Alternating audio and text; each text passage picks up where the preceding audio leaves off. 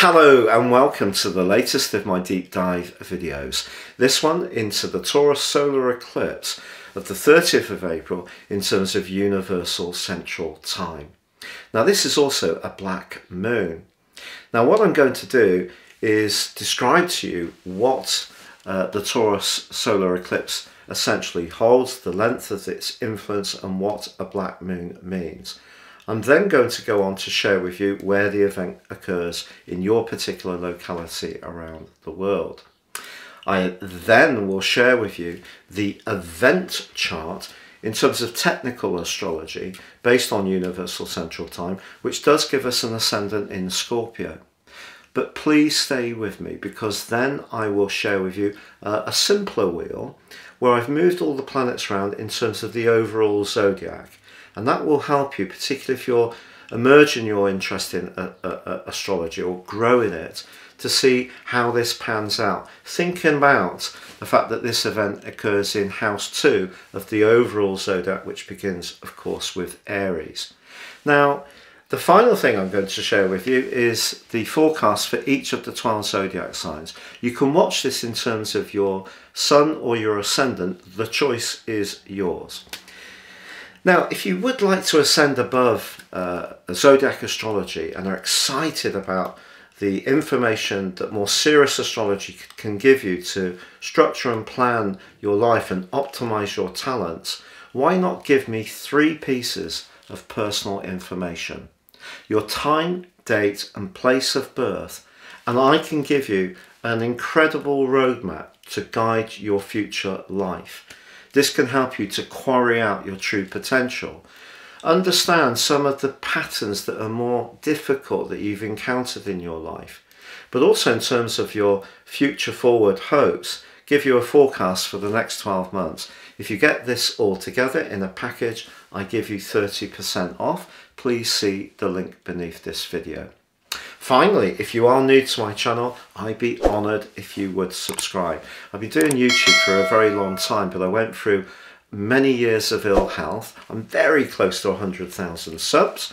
So if you do click or tap on the bell notification symbol, I would be greatly pleased.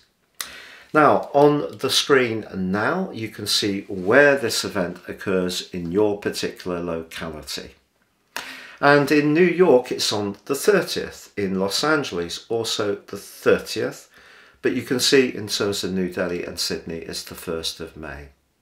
Now, what is the Taurus solar eclipse about? Well, Taurus is the second zodiac sign of the zodiac. The first is Aries. And if you remember, there was an Aries new moon on the 1st of April.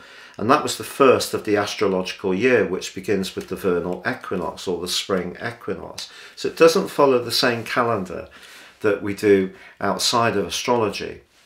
Now, in terms of Aries, that's when we initiate, we start things, or we inject ongoing plans with greater enthusiasm and drive.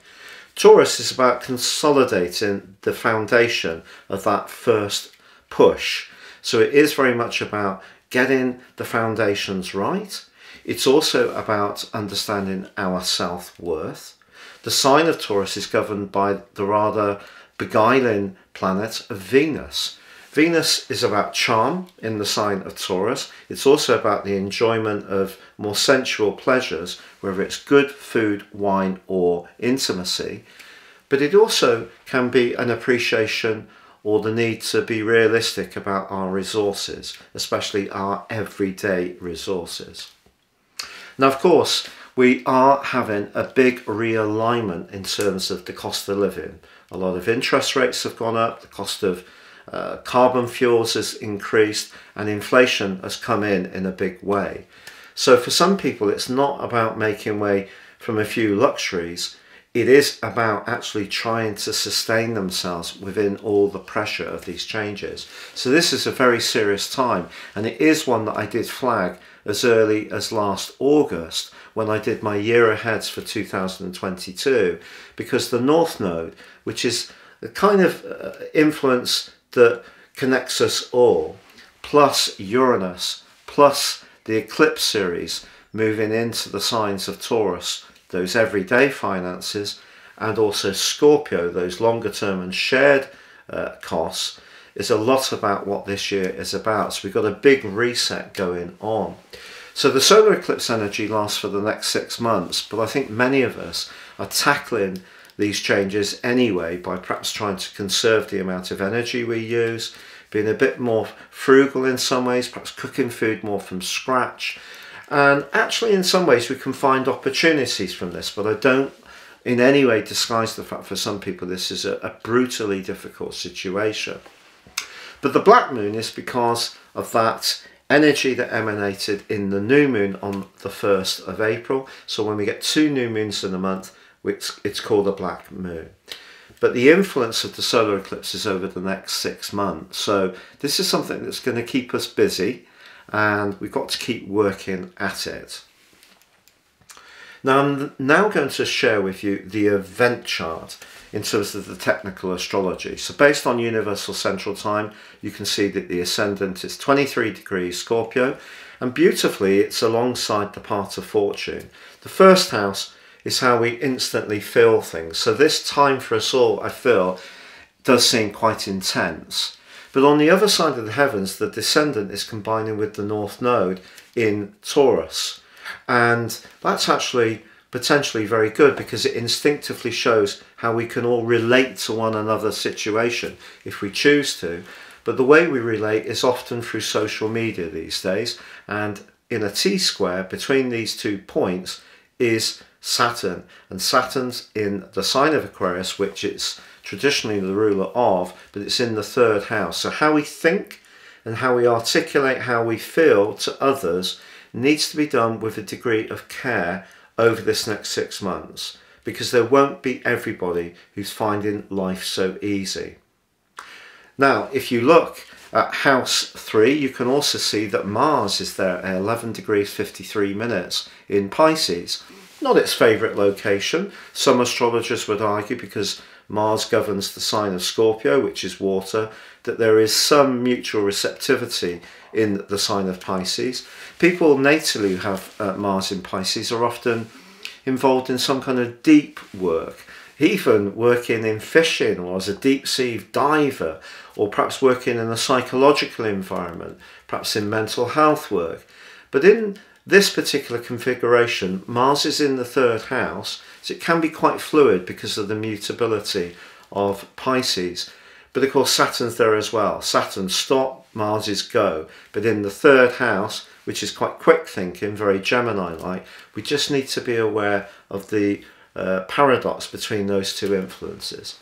But then you can see house 4, and we have Neptune, Venus and Jupiter all together beautifully in the sign of Pisces. And of course Venus is exalted in Pisces, and Neptune and Jupiter rule the sign, and they came together in an exact conjunction on the 12th of April. Now, one particular quite well-known astrologer was saying in his newspaper column how this was a portend of great luck. I thought this was interesting, because obviously we've got the situation in Ukraine, we've got the cost of living crisis, we've got a lot of people who are finding life very difficult.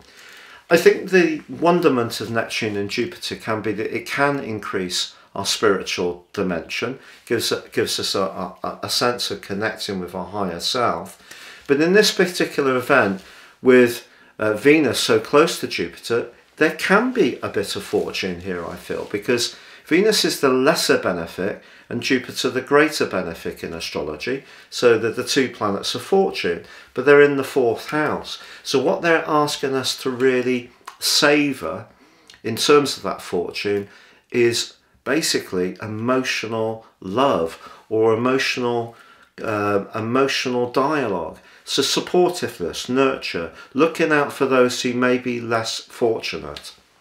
But going back to Mars, if we move into house 6 in this technical chart, you can see the Sun, the Moon, Eros, which is the asteroid of deep love, and also Uranus, along with the North Node, are all in the 6th house, but all in Taurus. And the 6th house is very Virgo, and it's about health, fitness, diet, but also refining what we have to make it work in a more efficient manner. So you can see that in terms of Universal Central Time, the ascendant is intense, We can relate better to people. We need to choose our words carefully with Saturn, particularly in terms of social media. Compassion to others and giving where we can to those who are less fortunate, even if it means leaving our change in a shop, if it's a few cents or pennies, it all builds up.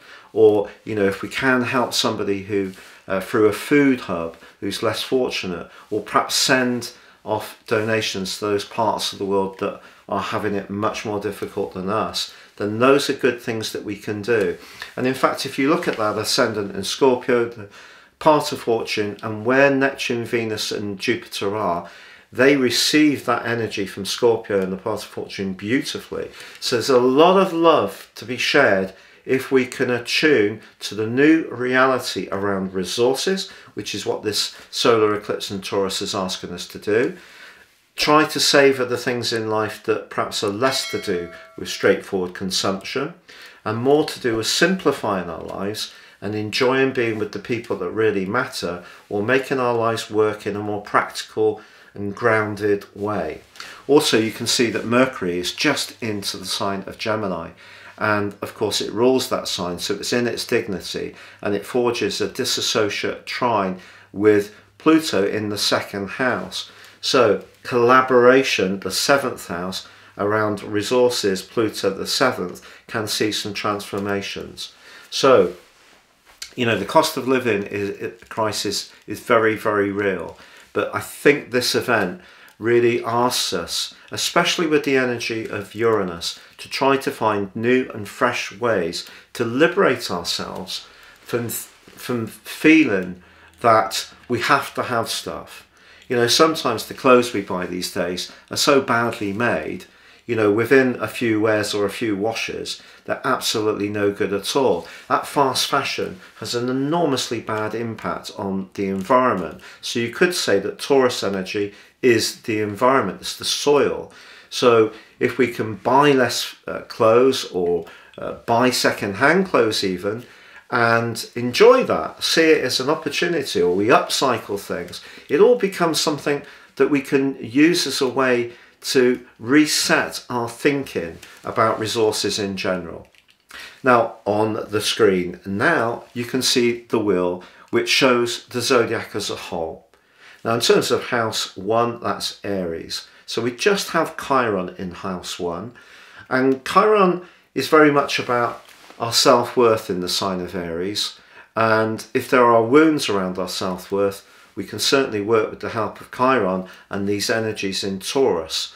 If we only have to base our sense of well-being on how much money we have, or the size of the car we have, or the amount of foreign holidays we have, those things could be masking a deeper lacking in our own sense of self. So this energy, this collective in house 2 that's boosted by the radiance of this amazing solar eclipse is a terrific opportunity, along of course with the wonderful energizing vibe of Mars in the sign of Pisces, which is saying make the most of old skills, make the most of old products, make the most of old connections to feed into our sense of self-worth. So a lot of us can be diving deep with that energy of Mars, but also Venus, Jupiter and Neptune all in the sign of Pisces,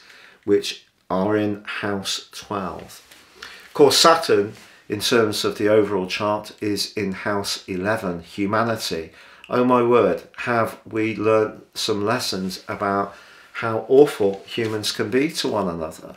And so Saturn, of course, in that technical chart, is in a square to that position of the ascendant and also the part of fortune. But in this simple chart, it's still in a square with the North Node. So there's going to be some people that still feel that they have a right to an opinion that may be very challenging to some of us. And there may be other people, you know, this played out through Brexit, through COVID, people have very polarized opinions. But the sign of Aquarius is about how things affect us all. So we should try to remember that. But in terms of Mercury, That's in its home zone of Gemini. As I said before, it sits in the 3rd house. It's a very quick move in, so our ideas can be fluid, but it's lovely angled to Pluto in house 10, which is old power, the old structures, the old industries, but the old authoritarian powers as well. That could be transformed by greater, clearer communication. I'm not sure if you're aware of Alexei Navalny. He's locked up on trumped up charges in a Russian prison. He was poisoned with some Novichok not that long ago. Went to Germany, they saved his life. He had the courage to go back to Russia, and he's been locked up. But he's saying that we need to bombard the world with the truth of what's going on in the world to counter a lot of the propaganda and lies which seem to be out there in a big way. So that's a very interesting way that this Plutonian energy with Mercury could work out to a very beneficial advantage. But of course, in terms of this overall chart, it means that the part of fortune is in house 8. That's the deep finance, you know, the sort of banking structures, and possibly we are going to see some kind of realignment in terms of banks. You know, I don't think the bull markets that have dominated in terms of equities that have gone on for so long, I don't necessarily think that they are sustainable, because obviously the way the world is changing to deal with COVID, to deal also with what's gone on in Ukraine and Russia, and the way resources are not being freely exchanged in the way they were before, is going to have a massive impact on us all. So I think this is a time to be a bit more cautious if you are someone who's a saver, or you have shares or a pension. I think it's time to be a little bit more old-fashioned and be a bit more thrifty.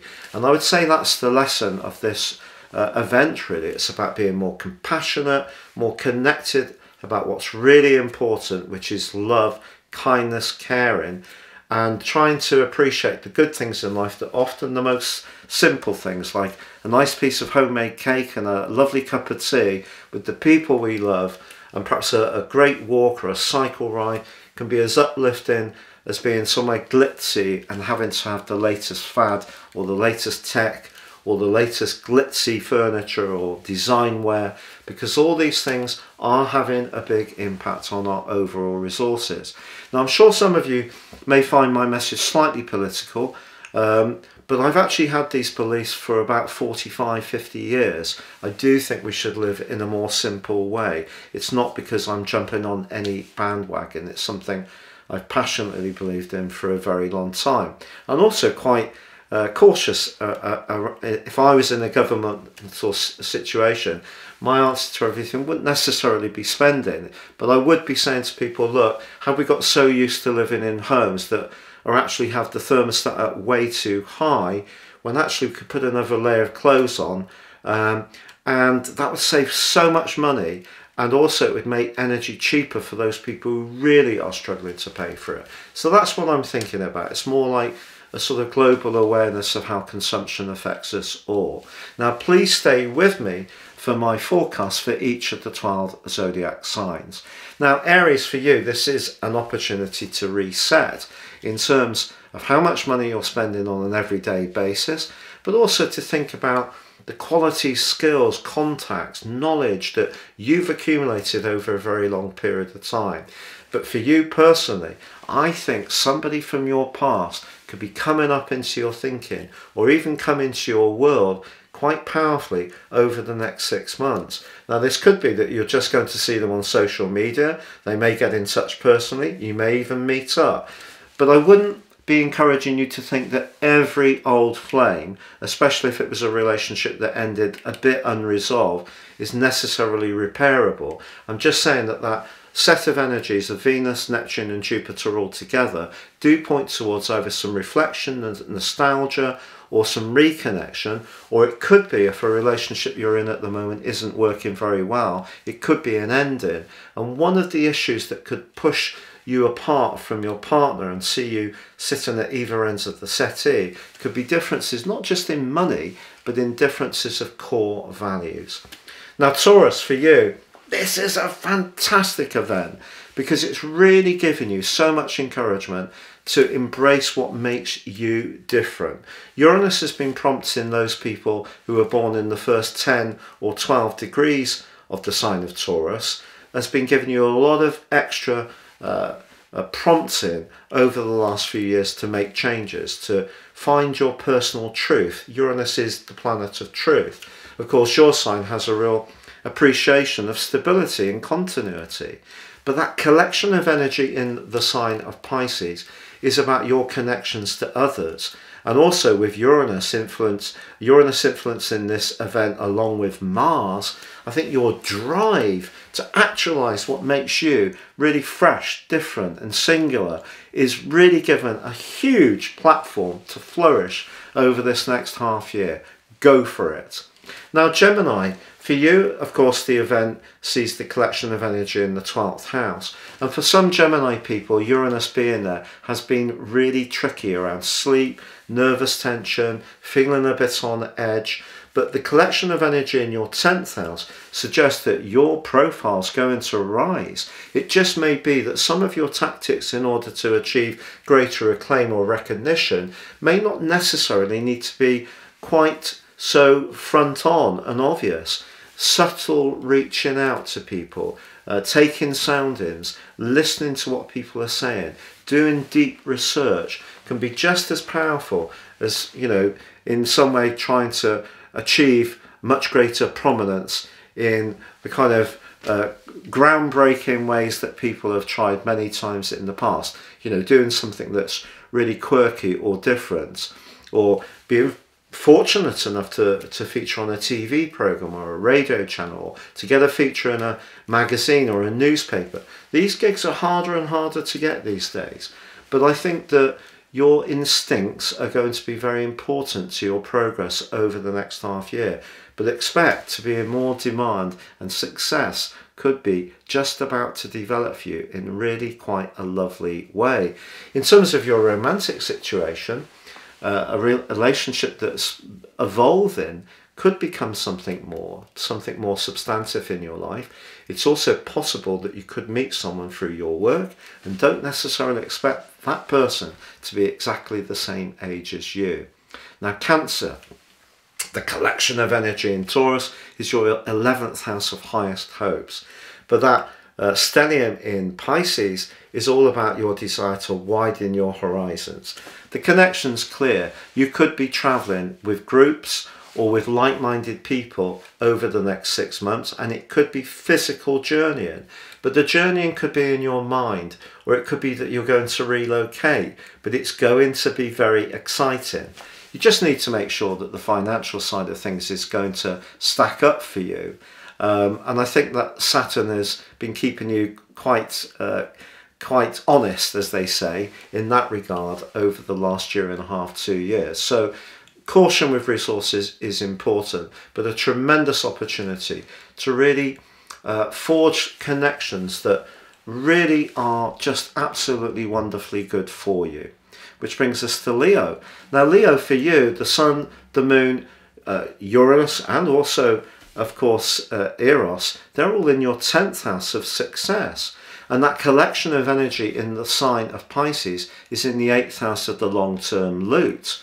So if you play your astral cards right, your celestial prospects are really very, very lovely. But I think it may require you to make a change in terms of the type of work you've done or how you work. Maybe you're going to need to delve deep into your own resources to make the most of the opportunities out there. So for some Leos, this could be entrepreneurship, trying a new business, but it could really delight you by how it takes off. Now, of course, for you, Virgo, Uranus has been a wonderful prompter in recent years to travel, to be more adventurous, to be more physically active, to inform yourself, to be more curious. It's really been a very active ingredient in that regard.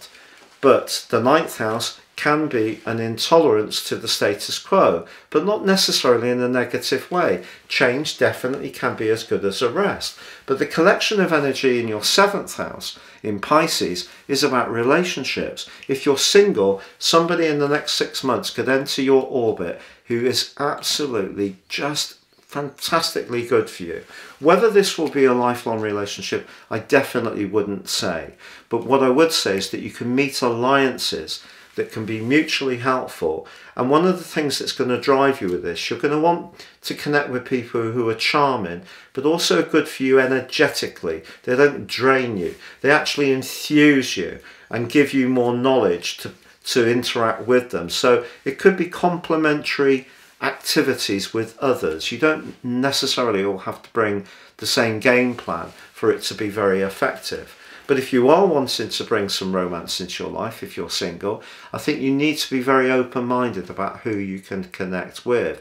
If you're in a relationship which is a bit stuck and your partner is resistant to your desire to be a bit more sparky and spontaneous, I think you are going to need to use quite a lot of diplomacy in order for this to change in the direction you want. You might not get it exactly to where you want it, but I think working with rather than really demanding will be more positive.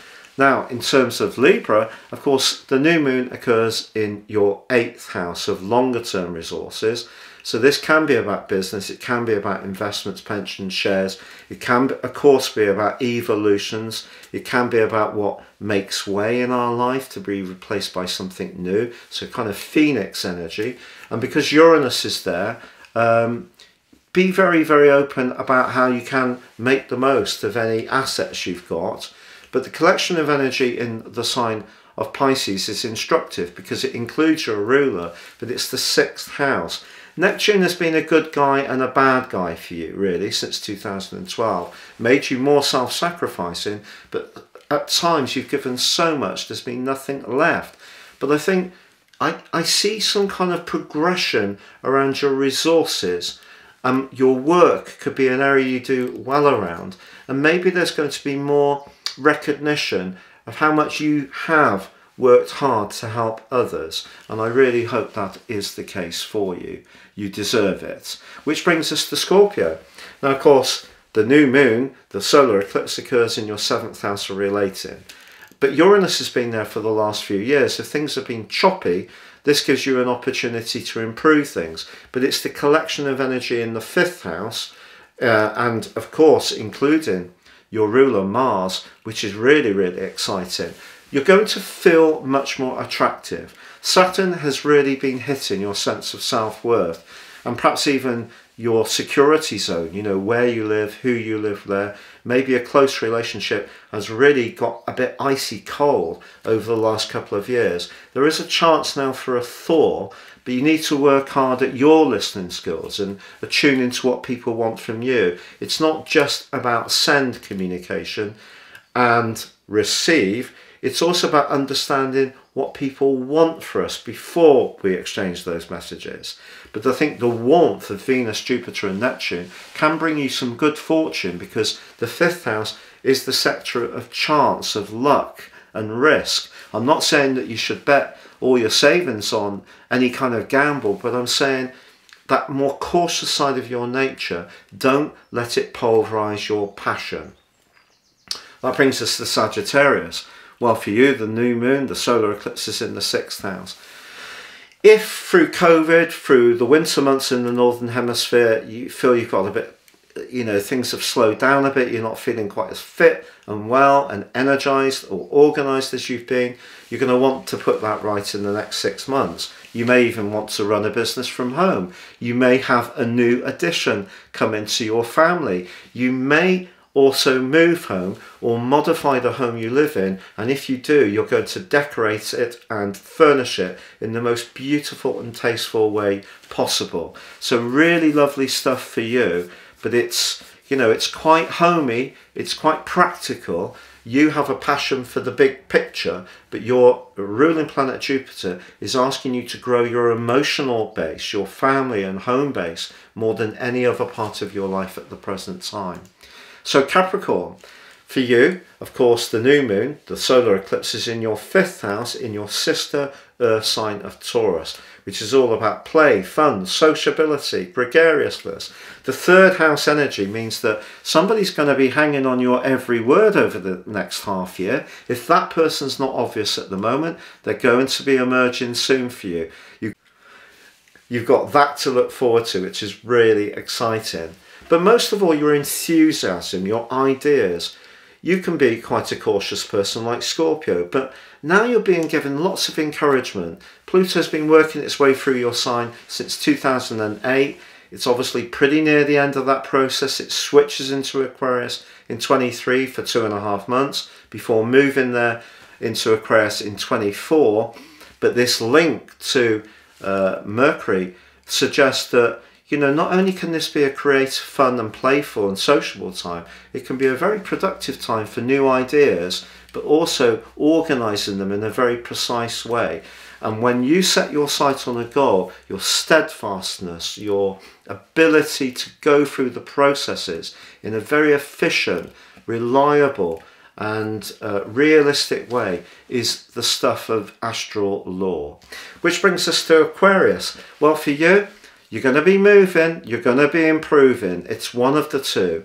Or you're going to be adding somebody new to your home clan. Now, this could be that someone's going to come into the family, like an offspring meets a new partner, or there's going to be a baby, or you're going to have that new home over this next half year, or you're going to have some incredible fortune in terms of your finances. Now, if you followed me a long time, you know I don't espouse, I don't overflower the potential, but having the 2 planets of fortune bound together in the 2nd house means that your sweet tooth, if you've got one, I've got a massive sweet tooth, but of course I got the ascendant in Libra, but if you have got a sweet tooth, you know, you're really going to enjoy the good things in life over the next half year, but I feel there is the potential to improve your financial lot. What about Saturn in your own sign? Well, it depends where your sun is or other inner planets. You know, so it's now up to 24 degrees. It gets up to about 27, I think, before going into its retrograde. So I think for people born in the earlier parts of Aquarius, that real tough grind last year and the first 3 months of this year between Saturn and Uranus, that's pretty well at an end. It just depends. If your personal planets are later into Aquarius, if you've got more than the sun, which is often possible, then maybe, you know, there are things you need to become more disciplined about. But I think having Mars, Neptune, Venus, Jupiter, all in the 2nd house, your desire to improve your lot, make the foundations of your world really solid, is going to be really, really strong. And that brings us finally, but never least, to Pisces. So that collection, that stellium in your sign, it's just sparkling with potential. But of course, the actual new moon itself, the solar eclipse, is in your 3rd house of how you think, your siblings, your connections to neighbours, your ideas, anything that's to do with the digital world. You're going to be inspired. Your ability to be an innovator is really emphasised over the next 6 months. What's not to like? Well, just Saturn in the 12th house, because your own self-doubt, anxiety or fear could inhibit you from really embracing what is a glorious opportunity. So you must believe in yourself to the absolute maximum degree. And please remember that Saturn is in a semi-sextile with Neptune, Venus and Jupiter. That can be good for you. So really dive deep to get the most of your inner past resources and experience, because they can be very, very good in terms of this next phase of your life that you're entering, which is so exciting for you. That completes the broadcast for the Taurus solar eclipse. Thank you so much for joining me. Please stay safe, take care, and goodbye for now.